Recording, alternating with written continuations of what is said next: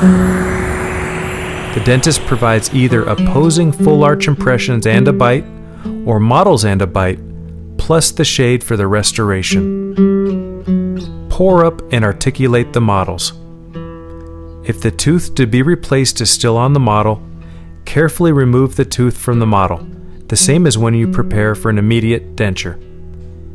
Carefully check that adequate space is available on the adjacent abutment teeth for the bondable retention wings of the aesthetic temporary or provisional restoration, so they do not interfere with the opposing dentition.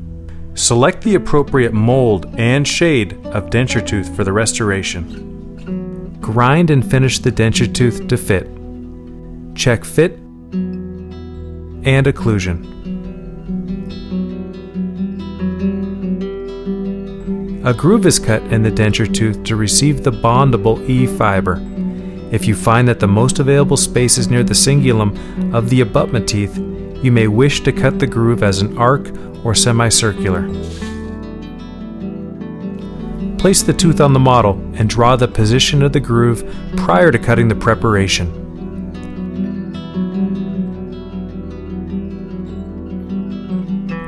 Position the prepared denture tooth on the cast and make a putty matrix to hold the tooth in position on the cast. Wax may be used to hold the tooth in position during this procedure. Paint a small amount of adhesive in the groove of the denture tooth. Measure the length of the bondable eFiber that will be needed. Dental floss or wax rope both work well. Using sharp scissors or a scalpel, cut the proper length of eFiber. Repackage the unused fiber inside the protective foil.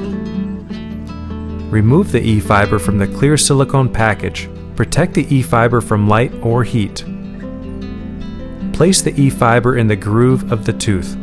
It is easy to bend the eFiber to the correct position. A small amount of pressure on the wing areas of the eFiber will widen the eFiber and provide a greater surface area for bonding to the adjacent teeth.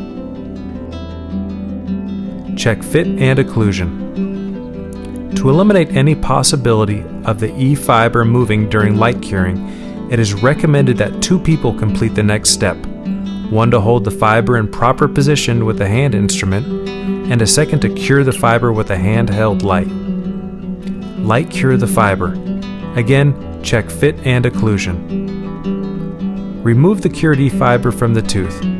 Place a small amount of flowable composite in the groove in the tooth. Position the eFiber in the flowable composite and use an instrument to secure the eFiber fully within the groove of the denture tooth. Hold the eFiber in position with a hand instrument. Place additional flowable composite over the e-glass fiber and then fully cure with a handheld curing light.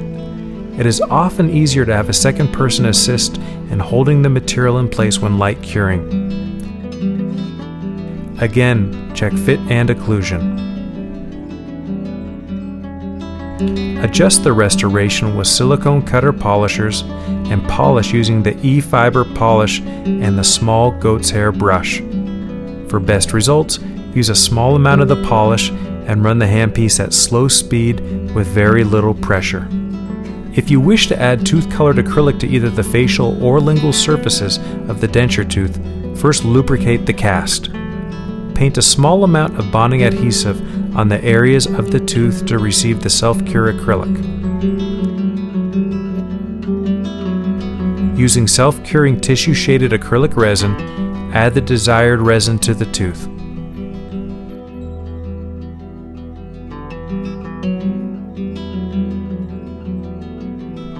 Send the bondable aesthetic temporary or provisional restoration to the dentist with a copy of the bonding instructions.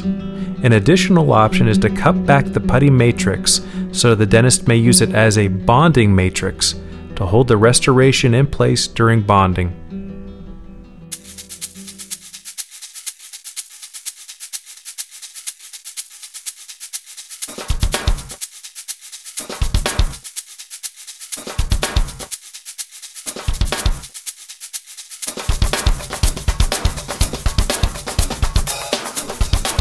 PermaMesh is an extremely strong, thin, opaque e-glass fiber mesh that is impregnated with PMMA and may be wet or activated with either Bis-GMA or a thin mix of PMMA for reinforcement and bonding.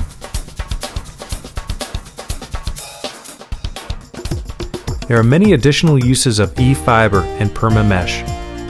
Non-metallic Maryland bridges, reinforced temporary or provisional bridges, reinforced TMJ splints, reinforced sleep apnea appliances, reinforced and bondable orthodontic appliances, quick, easy, and strong repairs of full and partial removable dentures, strong, bondable, reinforced inlay-onlay bridges, reinforcement or strengthening of new full and partial removable dentures, reinforced flippers, reinforced bruxism appliances and night guards, intraoral direct bonded periodontal splints, occlusal, lingual, or labial, reinforced overdentures, pedodontic space maintainers.